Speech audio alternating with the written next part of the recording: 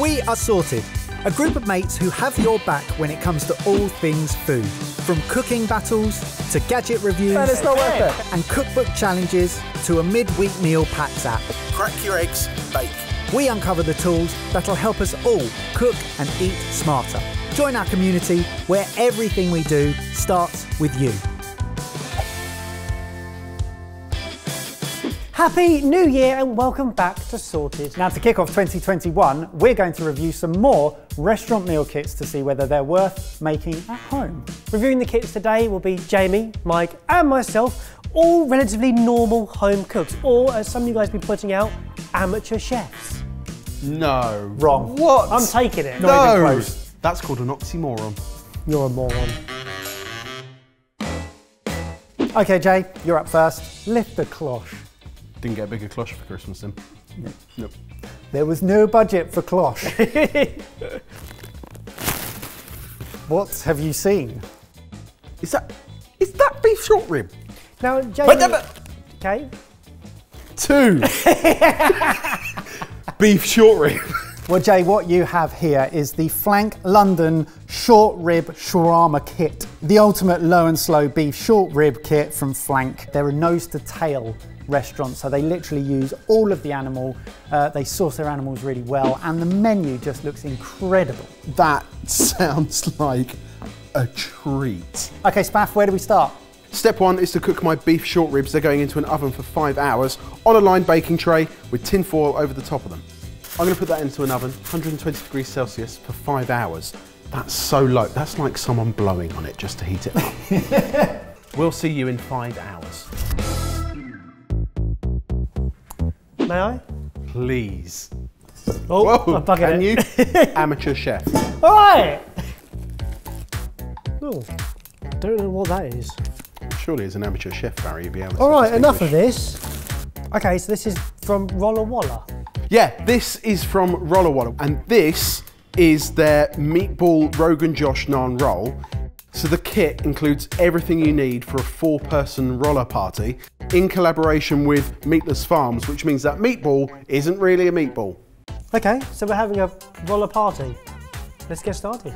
Step 1, everything needs to be prepped and put into ramekins. So we've got some lemons, homemade raita, julienne beetroot, coriander, pickled onion, thin sev, which is like, I know it from like part of the Bombay mix. Sev is a popular Indian snack made of chickpea flour. Then we've got some extras as well, which we've added to it. Mango, pomegranate, and some coconut.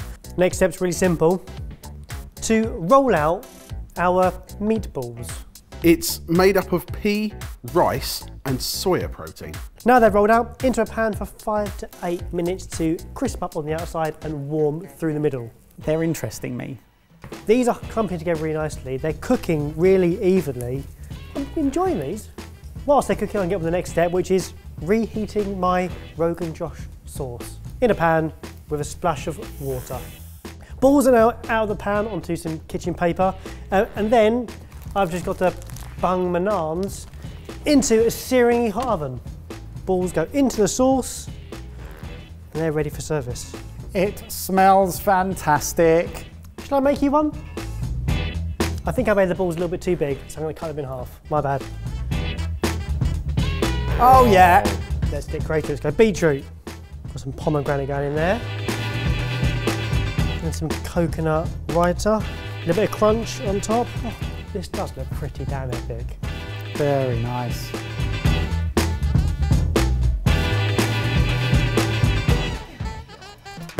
How good does that look? Let's have a Roller Walla party. Cheers. Cheers. That is fantastic. That's got every texture under the sun in that.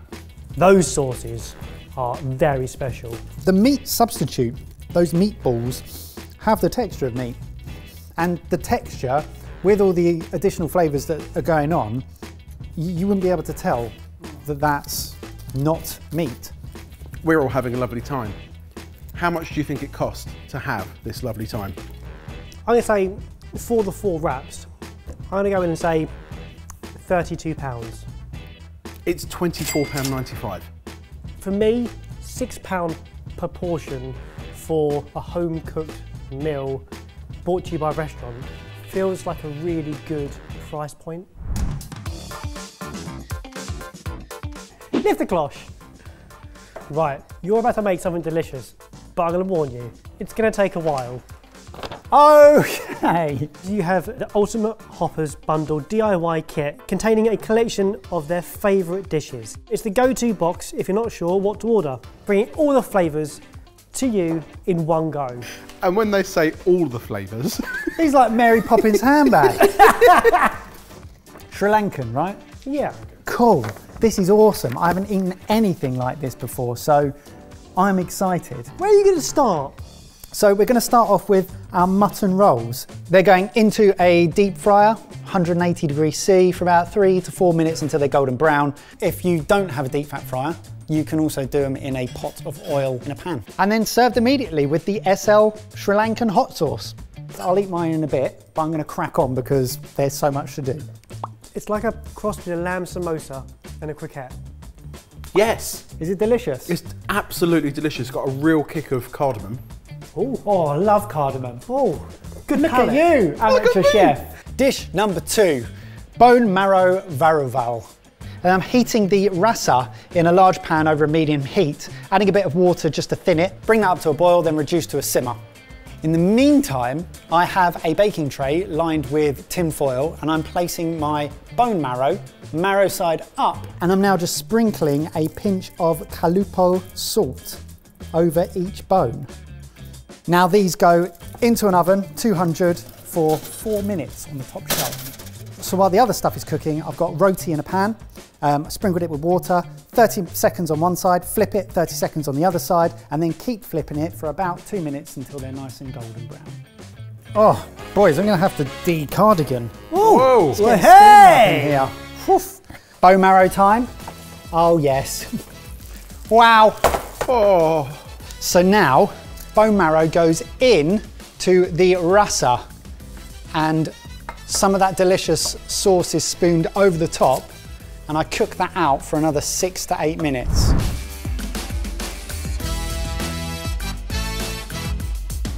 Everything's cooked, so the bone marrow and all the sauce goes into bowls. I'm going to crush some of the roti to release some of the fibres, it says in the instructions, topped with some fried drumstick leaves for garnish. Let's eat it! Bone marrow, varuval. Cheers. Cheers. Oh my God. Whoa. That bone marrow has the texture of my dreams. Oh, I'll be honest, I know that doesn't look appetizing, but that tastes insane. And then dipping the roti into it, which is flaky. It's like texture of croissant. But flat and crispy and a little charred as well on the outside. Next, Kalupol chicken. So I've got a tray with some water going into the oven. That's going to heat up and steam the chicken as well as roasting it. Then the chicken goes onto a lined baking tray, skin side up. I've used the bone marrow tin foil so as not to waste it. Into the oven with the tray of water. After 40 minutes, I'm going to increase the temperature to 200 and cook for another 15 minutes. Meanwhile, I have the curry sauce heating up in a pan. Chicken time. So I then took it out and covered it in this amazing Kalupol butter, and it's gone back in for another 5 minutes. And now it should be ready to take out and leave to rest before we eat it. Ready, boys? Oh, look at that, everyone. That is a chicken. It smells incredible. And while it's resting, I'm going to move on to the lamb kotu dish, or kothu. Again, sorry, comment below. So I have heated up some oil. I've scrambled some eggs and I've put those on a separate plate because I'm going to add them back into the dish at the end. So first thing I'm going to do is fry off my sliced onions. I'm going to have to do this and read at the same time.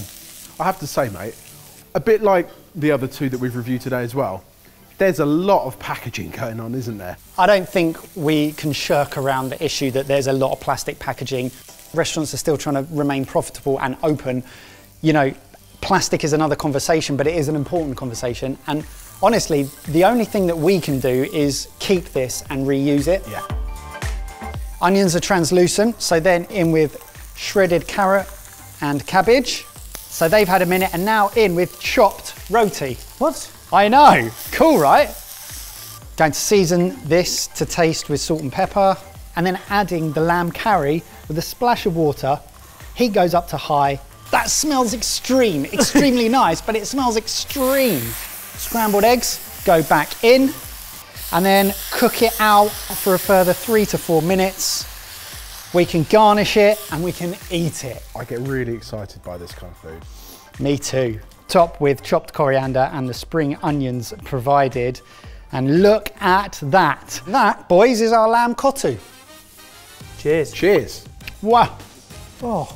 It's really spiced and it feels like it's going to get spicy.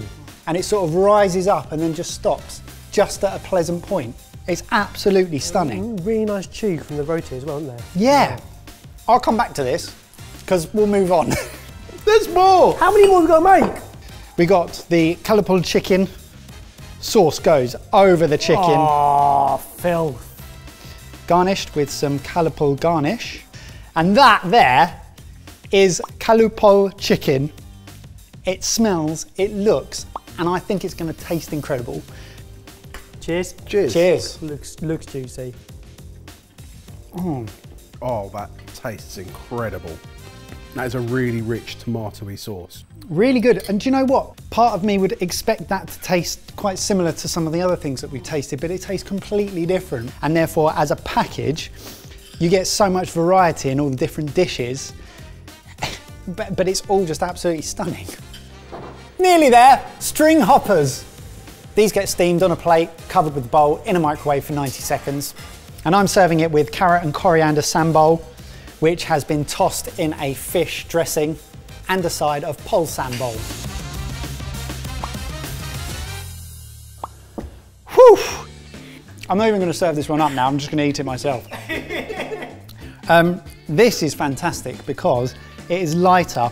It's a completely different flavour profile because of the fermented fishiness. It's nice and light and just quite well needed off the back of so many meaty, oily dishes. While I eat this, dish number 9. This is Choco Cocoa Biscuit Pudding. I'm not even going to decant it for you. Silky smooth layers of coconut chocolate layered with soaked Marie biscuits and topped with salted cashews. Cheers. Not at all. You go for it. I'm so full. There is so much food. What a way to end a spectacular meal. Mike, well done. Thanks. It was genuinely an enjoyable experience. I had a lot of fun and I've eaten things that I've never had before. How much do you think you'd spend on this recipe kit? I wouldn't be surprised if total this wasn't £100 plus. £75.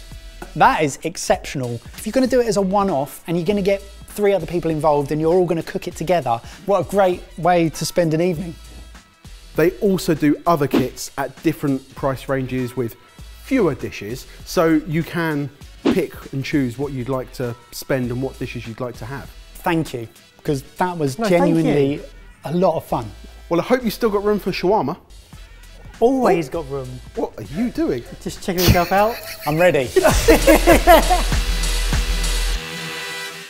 Spaff, how you feeling? Oh, amazing, and I can't wait to dig into it. Next up, the dough has finished resting for its 30 minutes. Now I need to cut it into 4 portions, take each portion and get 85 gram balls out of that portion, then let those rest for 10 minutes before rolling into our flatbreads and cooking in our frying pan for 2 to 3 minutes on each side.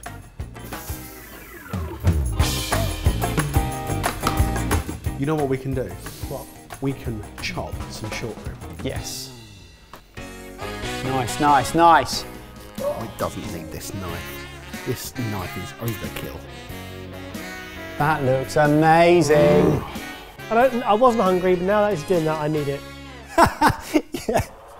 Now it's time to construct flatbreads, lettuce, beef in the middle, garlic mayonnaise, pickled onions, crispy onions, coriander, little lashing of chilli on top.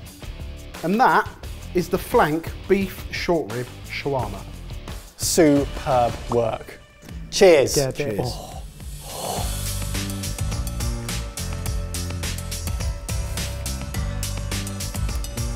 Oh, It's going to be a good year, people. that takes me to a good place. That is so tender. And that glaze has a really lovely sweet spiciness to it. Well, it's delicious. It completely delivers on that. How do you rate the kit? Everything was really easy to do. The only thing this really needed was time for the beef to cook. What I love about this one in particular and my one were that you get a huge sense of achievement. When you bring everything to the table, it's so impressive and you think, wow, I made that, but you're within that wonderful, tight security of the kit and all the prep itself so that you can't really go wrong. I made that, but I didn't have that much room to screw it up. Yeah, that's exactly what I look for in the kits as well. Brilliant. Well, would you like to guess how much it was? I reckon you'd pay £10 each in the restaurant for the shawarma. So £40. £39. Really? Yeah, so you're happy with that? Yeah, I am happy with that. If you get in the mindset of I'm going out for dinner or I'm putting on an event for friends and family, you can justify that price. It's a special occasion, isn't it? Exactly, and so for, 39 quid for that experience, for that quality of beef, I'm happy with that. So over to you guys. Which were your favourite meal kits and why? And you can see how much we enjoyed exploring and tasting new flavours and new kits. Why don't you have a look for some in your local area, get hold of them, support some local restaurants and send us photos so that we can see what you've made. Mike, how many writers have you eaten in your time? Quite a few. How many have had triangles of cucumber in them? None. It's going in a wrap that you're not going to see, is it? Doesn't matter.